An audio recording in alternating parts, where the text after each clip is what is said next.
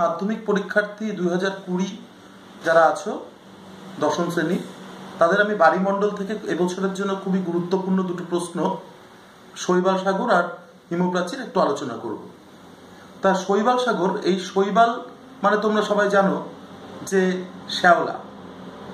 এই শ্যাওলা বা শৈবাল এটার আবার সাগর হয় নাকি?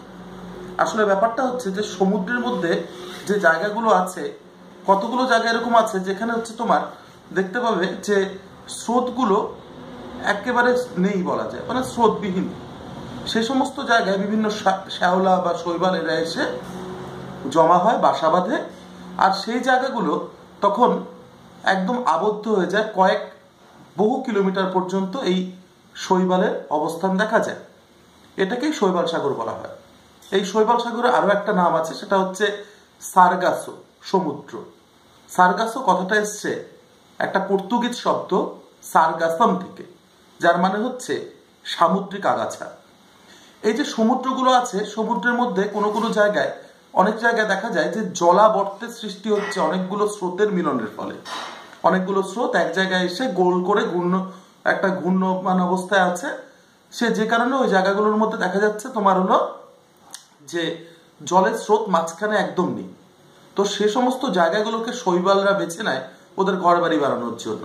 মানে ওরা ওখানে অনেকগুলো জন্মায়, আর জন্মে সেই জায়গাগুলোকে একদম ব্লক করে দেয়। এটাই হচ্ছে শৈবাল সাগর। আবার অনেক সময় তোমার হচ্ছে আয়ন বায়ু আর পশ্চিমা বায়ু যেখানে মিলিত হয়, সেই জায়গাগুলোতে স্রোতের মানে একদম মৃদু মন্দ বাতাস প্রবাহিত হয়, সেখানেও কিন্তু শৈবাল সাগর সৃষ্টি হতে পারে।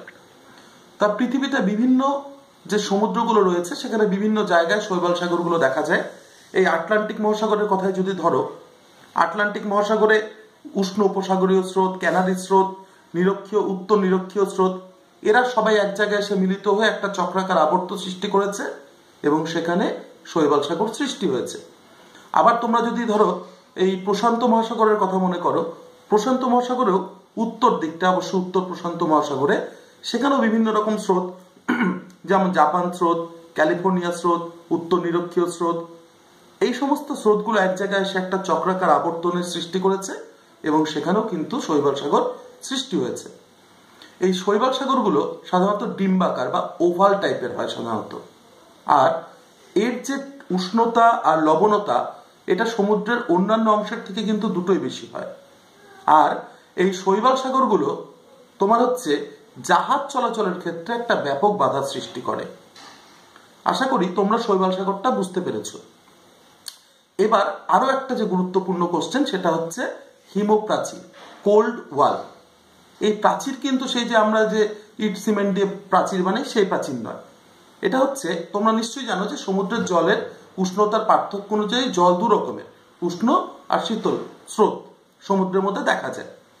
এই উষ্ণ আর শীতল স্রোত যেখানে মিলিত পাশাপাশি প্রবাহিত হচ্ছে, সেই জায়গাগুলোতে যদি জলের রং আলাদা হয়, তবে সুস্পষ্টভাবে জলের মধ্যে এদের যে সীমানা বা বাউন্ডারি সেটা বোঝা যায়। এটাকেই বলা হয় হিমপ্রাচীর বা কোল্ড ওয়াল।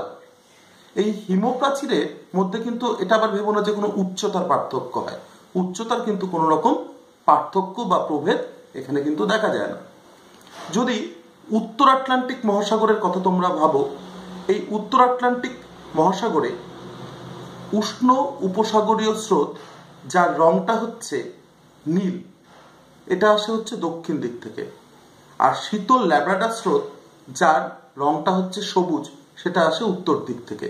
এই দুটো স্রোত পাশাপাশি প্রবাহিত হয় বলে সুন্দরভাবে সুস্পষ্টভাবে এদের পার্থক্যটা তোমরা কিন্তু যে কেউ দেখলেই দেখতে পারবে যে জলের মধ্যে মনে হচ্ছে যেন এক পাশ সবুজ এক পাশ নীল জল যাচ্ছে। এটাকেই তোমার হচ্ছে হিমপ্রাচীর বা কোল্ড ওয়াল বলা হয়। এটা উত্তর আমেরিকা মহাদেশের উত্তর পূর্ব দিকে অবস্থিত যে নিউ ফাউন্ডল্যান্ড আছে, এই নিউ ফাউন্ডল্যান্ডের নাম তোমরা আগেও শুনেছ, গ্র্যান্ড ব্যাংক, সেখানে এটা দেখতে পাওয়া যায়। এবং এই স্রোতের, এই হিমপ্রাচীরের কিছু সুবিধা কিছু অসুবিধাও আছে। যেমন যেখানে হিমপ্রাচীর দেখা যায় সেখানে উষ্ণ স্রোত আর শীতল স্রোত মিলিত হয় বলে সেখানে কিন্তু ওই ঠান্ডা স্রোতগুলো, ওরা যে আইসবার্গগুলো, হিমশৈলগুলোকে নিয়ে আসে, সেগুলো কিন্তু গলে জলের তলায় সেখানে কিন্তু মগ্নচড়া সৃষ্টি হয়। আর মগ্নচড়া সৃষ্টি হয় বলে সেখানে মাছের যে মৎস্য ক্ষেত্র, অর্থাৎ প্রচুর পরিমাণে বিভিন্ন রকম মাছ, কড, হ্যালিবার্ড এই ধরনের মাছ প্রচুর পরিমাণে পাওয়া যায়।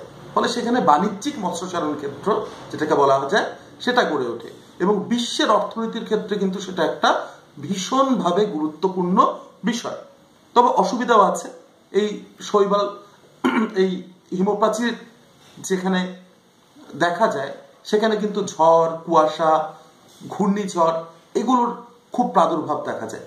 ফলে জাহাজ চলাচলের ক্ষেত্রে কিন্তু খুবই অসুবিধা হয়, জাহাজ চলাচলের ক্ষেত্রে ভীষণ সমস্যার সৃষ্টি হয়। তো আশা করি তোমরা আজকে এই হিমপ্রাচীর এবং শৈবাল সাগর, এই যে দুটো আমি আজকে আলোচনা করলাম একটু সংক্ষেপেই, এই দুটো বুঝতে পেরেছ। যদি কোথাও সমস্যা থাকে অবশ্যই কমেন্টে আমাকে জানাবে, আমি চেষ্টা করব তোমাদের এই উত্তরগুলো দেওয়ার। ধন্যবাদ।